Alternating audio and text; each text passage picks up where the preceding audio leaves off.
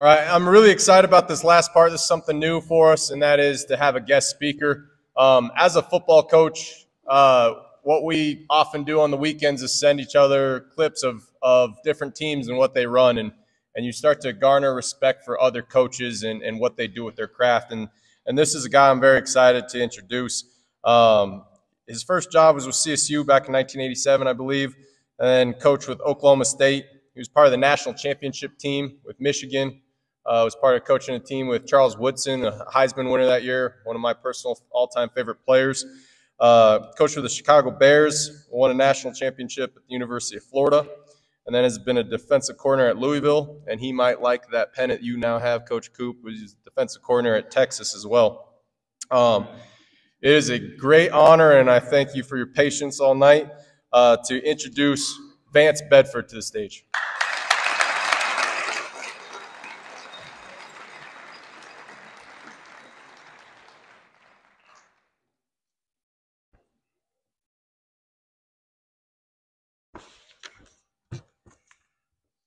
I need everybody just to stand up just for a minute, please. You've been sitting for a while, so can you just stand up and just kind of move around? I've been looking around. I've been seeing your eyes a little bit.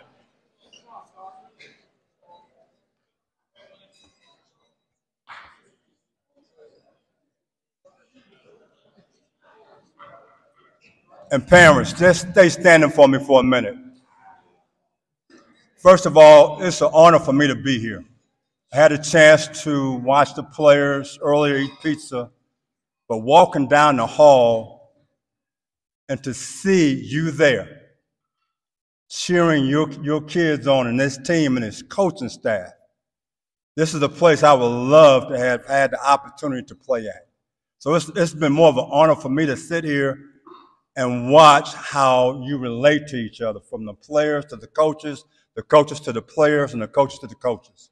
Then to see the parents, the support that you have here. You are successful, guys. It's not about winning and losing. It's about how you work together, the support that you have, the love that you have for each other. There's a lot of people walking these halls saying, oh, you guys didn't do this, you didn't do that. They're not here. Go ahead and have a seat. I think you woke up right now.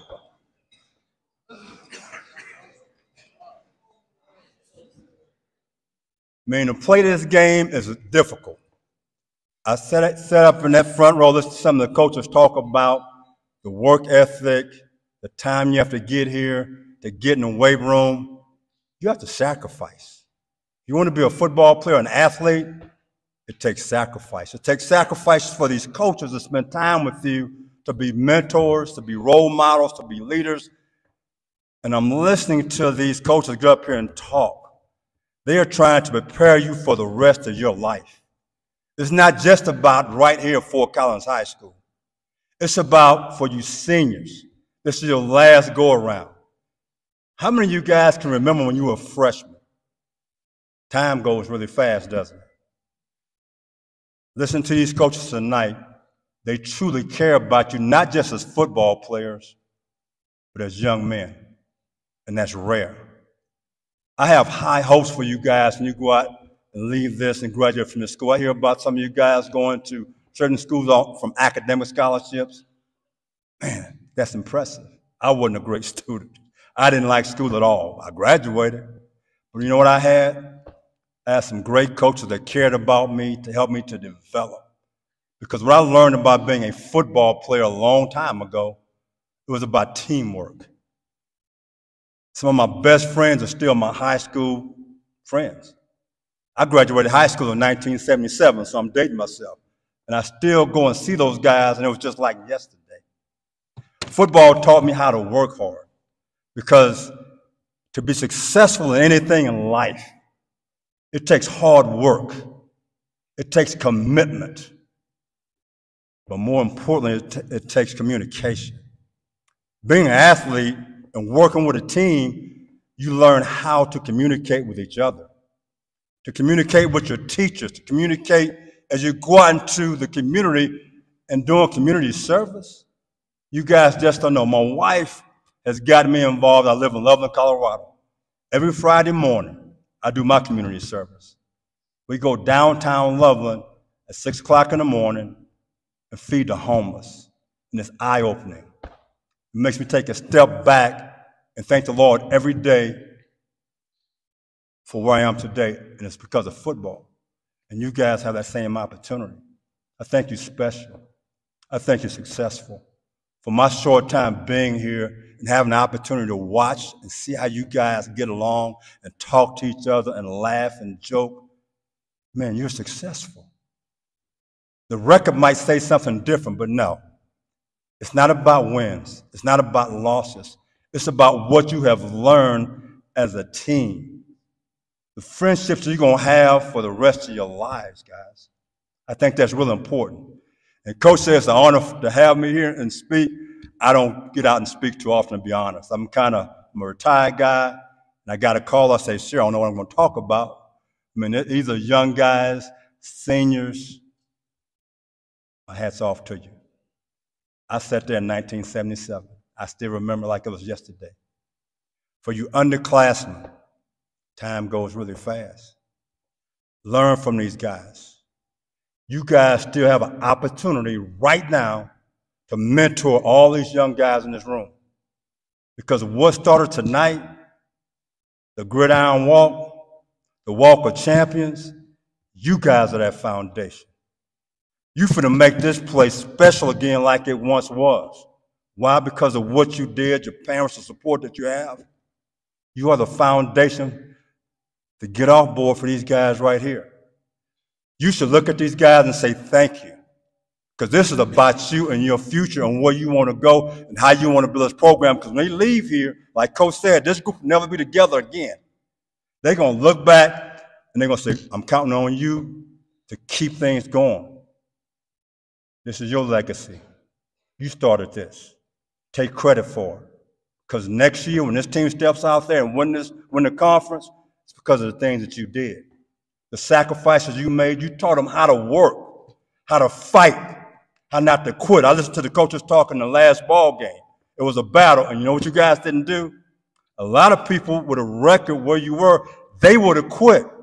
You guys kept fighting. You showed a lot of heart, a lot of commitment, a lot of love and care for each other. That is special. That can never be taken away from anybody sitting in this room. Something to go forward on. Something to build on. I'll be looking for you guys next year. I got a team now in Fort Collins I can follow. I'm looking forward to seeing you guys fight. I plan to come to a game and watch you guys. I don't want any excuses. Coach said, get in the weight room. What's holding you back? Why don't you want to be the best? Why don't you want to be great? What's holding you back? What is holding you back from being special? This is the oldest school in Fort Collins, Colorado. The foundation. This football team should be the foundation. You should be leading this city right now.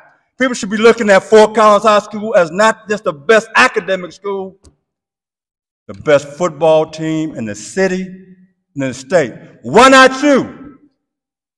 What's holding you back? You are. Only thing holding you back is you. Make that commitment to step out and say, hey, we're going to take this to the next step. Underclassmen, you're going to be sitting there one of these days, 1 year from now, 2 years from now. Don't take it for granted where you are. Time goes fast. Like I said, in 1977, I graduated high school, 1977. Sometimes I think, man, I wish I could go back. I had a great time.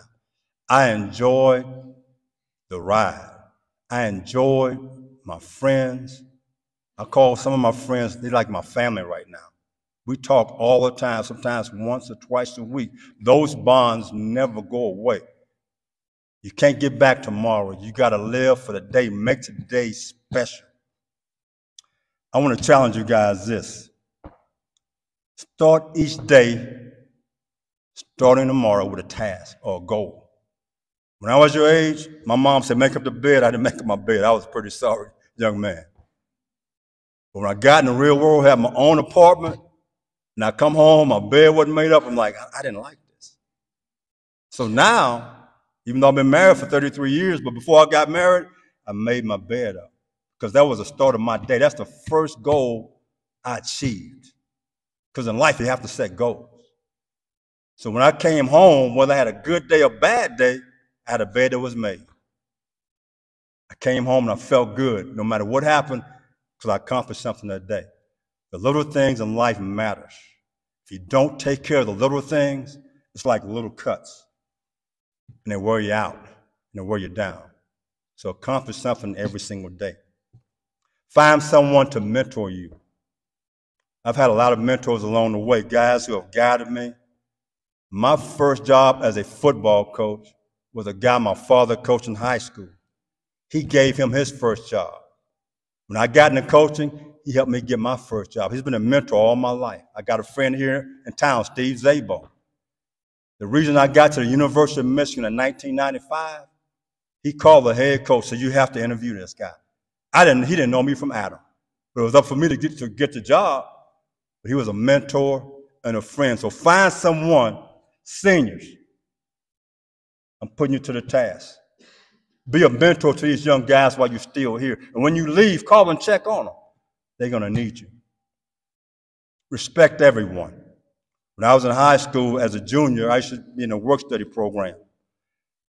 And some of the wisest guys on campus were the janitors. We had one guy named Reb. He was a pastor. I used to listen to the wisdom that he gave me.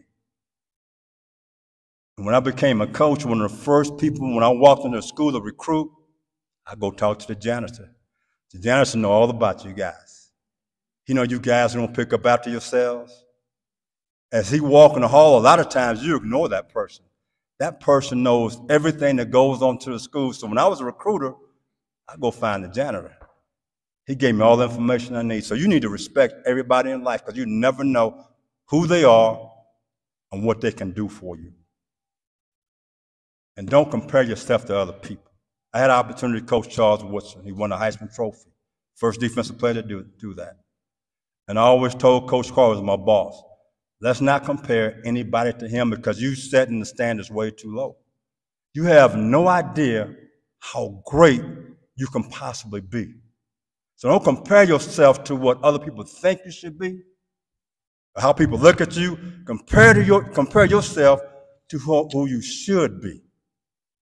Reach for the sky all the time. If you do that, you have the potential to be great one day. And being 65 years old, I've been fired, rehired, retained, fired.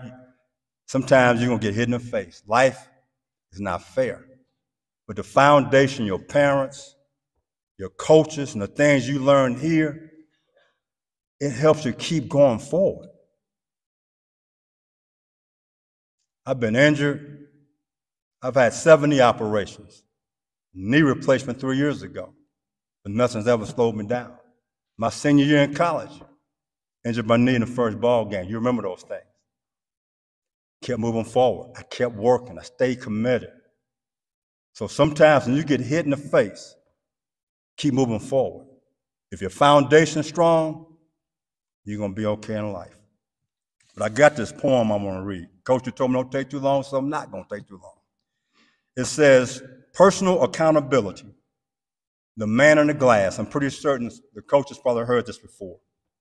When you get what you want in your struggles for self, and the world makes you king for a day, just go to the mirror and look at yourself and see what the man has to say. For it's not your father or mother whose judgment upon you must pass. The fellow whose verdict counts most in your life is the one staring back from the glass. You may be like Jack Horner and chisel a plum and think you're a wonderful guy. But the man in the glass says you're only a bum if you can't look him straight in the eye. He's a fellow to please, never mind all the rest, for he's with you clear to the end, and you pass your most dangerous, difficult test if the man in the glass is your friend. You may fool the whole world down the pathway of years and get past on the back as you pass, but your final reward would be heartache and tears if you cheated the man in the glass. So every time you get up and you look in that mirror, you can fool a lot of people, but you can't fool yourself. Strive to be different. Strive to be special. Strive to be the best individual you can ever be. When I hear coaches get up here saying, get in the weight room, there's nothing holding you back. You say you want to be all conference, what's holding you back? The man in the glass. You can fool a lot of people, but you can't fool yourself. And lastly, what do you want this team and teammates to be remembered for? What I saw tonight, I truly enjoyed myself. I have high hopes for this football team. I think you have a chance to be special next year. If you decide to make that commitment, and I'll challenge you one more thing before I step down. Starting tomorrow, I challenge you in everything you do as young men to give 100% in everything you do. If that means in the classroom, you're giving 100%. If you're in the weight room, you're giving 100%. If mom say, take out the trash, you're giving 100%. The next day, give me 100%. If coach said we're supposed to be in the weight room at 6 o'clock, why are you not in there at 5:45? Give me 100%. And then that grows, become contagious. If you're giving 100% like that, do you know you just became a self-motivator? You have motivated yourself to be special, to take that step above, to be champions. That's what champions are. They give 100%. When nobody's looking, they give 100%. Coach, I really appreciate your time for having me here. I think I've enjoyed this more than anyone in this room, just sitting back, just watching and listening to the coaches talk about the players, vice versa, for the parents. I had chills walking down that hall. This is a special place. Young men, make it really special next year. And for you seniors going out, God bless you. Keep moving forward. If you get hit in the face, keep moving forward. The foundation that you learn from coach is in you. Don't let anything stop you. If it's a wall in front of you, that's called adversity, you find a way. Get around it, over it, under it, or through it, and you keep moving forward. Because you're going to make your mom, your dad, Fort Collins High School very proud. Once again, Coach, thank you.